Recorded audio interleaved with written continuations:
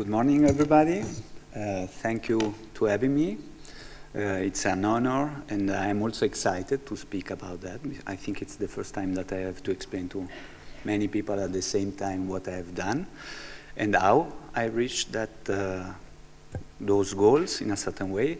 So the title of my presentation is I'm a PhD, so what? Probably most of you are already in the PhD process. It's not something very different in the academic profiles, but it's something that always surprises people outside to be claimed as a doctor. And most of the time, people don't really understand what a doctor is and always are asking advice for drugs, medication, and stuff.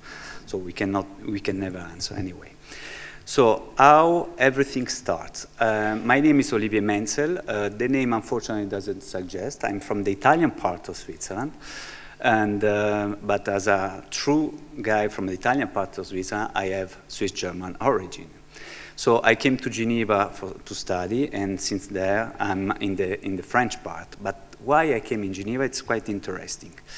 So when I was young, well, I'm still young, I'm 42, so I'm still young, I had a few passions that were hanging out with friends and, of course, not going to school, and just creating relation. I really enjoy discussing with people and looking at people, in fact. Until when I was 17, I had the chance to do at the high school, the Maturité Fédérale, so the federal baccalaureate, where for the secondary subject, you have to bring a personal work. And really, I have no idea why in biology I choose Mendel, but this was a revelation. I was fascinated by peas, not really, but more from hereditary, which in fact at 17 was quite surprising to me. But this didn't improve in my passion to study. But anyway, when I reached the end of the high school, my mother asked, so what we are doing now? Because you know, high school, at that time there were only one way, which was university. So I said, oof, okay, I don't like very much studying, and the only thing that I really liked was the Mendel law, so that means genetics. Okay, two-way, genetic can be done in biology or in medicine. I realized quite rapidly that I didn't want to become a physician or an MD, because even if I like relationships, I don't like the relation with a patient. I already realized that I was not so strong to discuss with patients, announce bad diseases or whatever, but I wanted to do something to cure people. And for that reason, I came to Geneva, because at that time it was the hub, at least in Europe, for human genetics. In fact, I came also for Professor Stylianos Antonarakis, that maybe a lot of people know.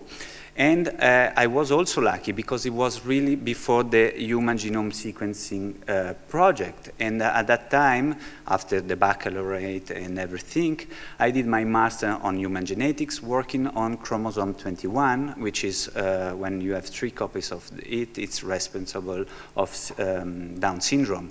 And in fact, it's also the chromosome with the highest number of genes. And before to know where the genes are, you have to go and fish them. And how to know that they are on 21 on another place? The only way to know it was thanks to families who are carrying rare disease and rare genetic conditions. So thanks to them, we obtain a lot of information where genes are and trying to guess how they work. So this was my first confrontation with rare diseases. So then, I finished my master, that at the time was the diploma, or I don't remember what, for 2 years. And of course, you are not paid during that period. I had the chance to also work part-time on Orphanet, which is now it's the largest database on rare diseases. It's a very strong database to inform patient and family of patient how to handle diseases, but also where you can find diagnostic tools, clinical trials, patient organization, and this stuff. It was a French project. The European Commission gave some money to try to test it on other countries, which Switzerland was part of it, and now this database exists in 46 countries. And again, I was confronted to rare diseases, but also at the social level, all the burdens that people living with a rare disease has to handle every day with insurance, with administration, with diagnosis, and this kind of stuff. Again, we have similarities. The only one, I didn't work in that building. I hope that we are going to work in that building with a unique platform on therapeutic discovery focused on rare diseases, but we are not ready yet. So I did my PhD at ISREC because I wanted to discover something else, which was cellular and molecular genetics. I also specialized in gene therapy. And good for me at that time, they started, in fact, EPFL with Patrick Ebischer bought ISREC. And I realized how interesting was to collaborate with other institutes, but also that I was half paid in comparison with the EPFL PhD students. So this was quite surprising to me. Then, in fact, I had my first daughter, really at the same time that I did my PhD. And I realized that I wanted to spend more time at home. So not 16 hours in the lab, but maybe only 10 or 9. And I had the chance that I had 6 months breaks because I did my service civil, which is when you refuse to do the army. And I said to myself that I have to find a job, a real job in the private sector, because I didn't want to pursue in the university. And in fact, I just said, I never had any postulation, whatever, because my wife, in fact, took my CV, put 3 words on Google, and she found a position at the University Hospital of Geneva, which was already a medical assistant position, and it was in charge of the surgery pediatric laboratory working on rare metabolic liver diseases for a very fascinating gene therapy protocol. So, okay, I sent my CV. I was also 150% on that, only one, and I succeed. I really don't know how, but I probably was very convincing. And I started a 6-year journey that was really fascinating because I was really in the interface with patients, more with families of patients, because patients were very, very young, that have to have a transplantation, a liver transplantation, and the idea was to find a solution in order to avoid liver transplantation, but again, rare diseases. We obtained very good results, thanks also to the Swiss National Foundation that support this project, at least the first part. And when we obtained outstanding results on monkeys, we had the chance to test our protocols on 3 monkeys, not in Switzerland, but in France, where we could re-express a missing gene for more than 15 months. We submitted a second round. And I have to underline that we were working on a familial hypercholesteremia, which it's a very severe condition of children that they cannot intake cholesterol. So when they are 1 year old, they in fact has cardiovascular accident like people of 80 that they spend their life at the McDonald's smoking cigarettes. And we find something that could be a solution. And working on the cholesterol for us was something good because 18% of the world population are suffering of high level of cholesterol. And when we received the Swiss National Foundation, the final sentence was that our project was too ambitious. Of course, there are probably other political reasons, but you know, the Italian genes that I have came out, and I call in Bern trying to understand what too ambitious means, because normally you can always, you know, discuss about the price, about the amount of money that you need. You can reduce a little bit the experiment, but normally too ambitious should not be a negative point anyway.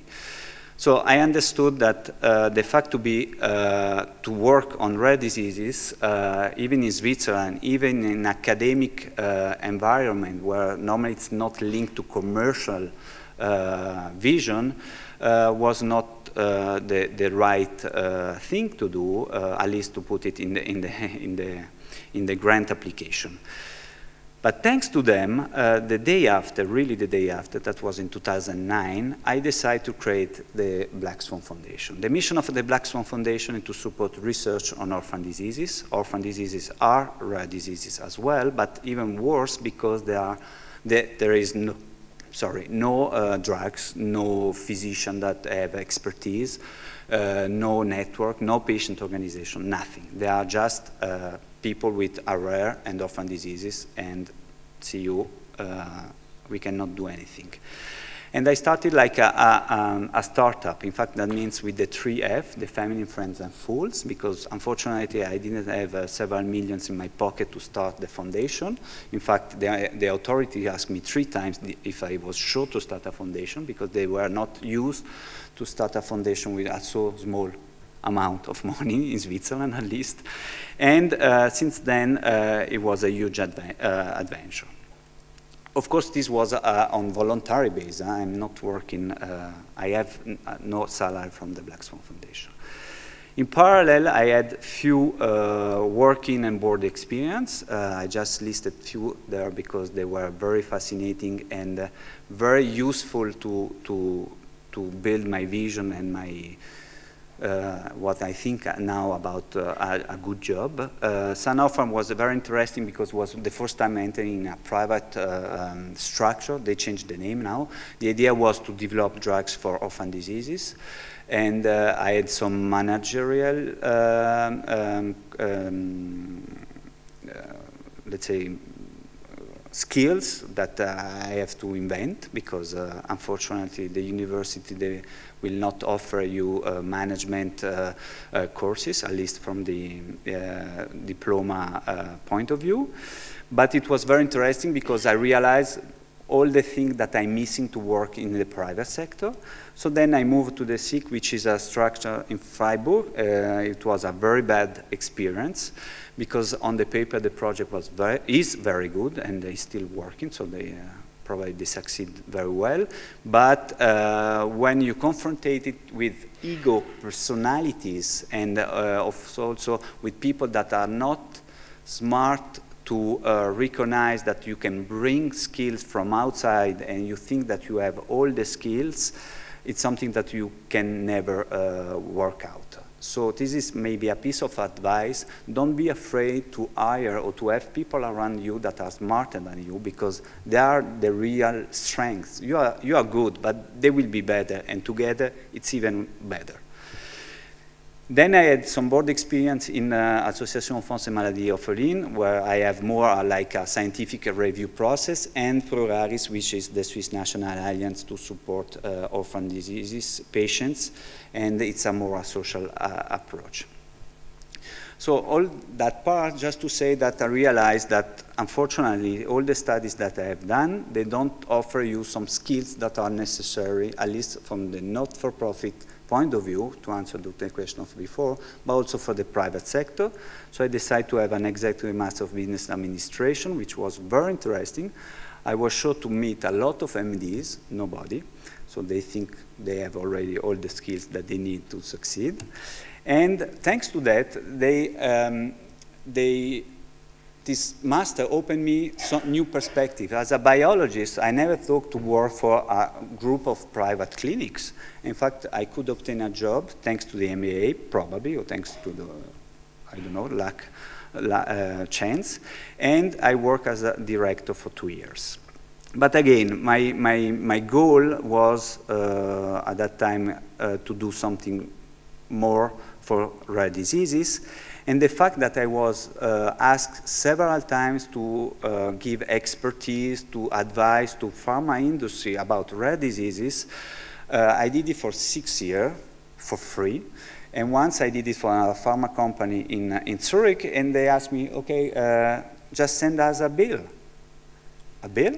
Yeah, but you spend a few days with us, and we discuss about the rare disease, we have to pay you. okay. So I realized that I cannot obtain the bills of the 6 last year, but I started from that moment to send bills for the advice.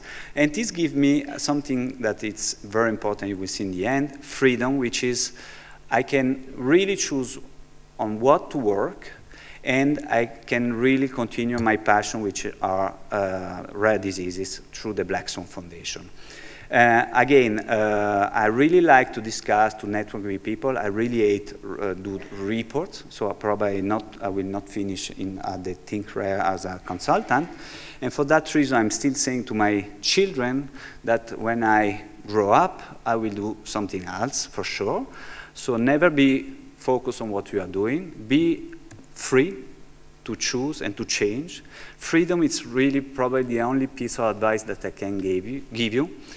To be free means that you are not afraid of anything. You can do whatever you want. You can change at any time. You are not submitted to anyone. Freedom probably it's really the only way to reach your goal. And really, I finish with a last law, which is the law of attraction. There are many books on that, but the only thing that you have to know, if you really want to have something, just focus on that, no matter how, but you will get it. And I will also give you another one. Failure, it's very good because it's the only moment that you learn something. And when you learn something, you have a piece of your experience that increase just to reach your goal. And what they say, always have a plan B. I don't think it's important to have a plan B if you know where you have to, where you want to go. So thank you for your attention.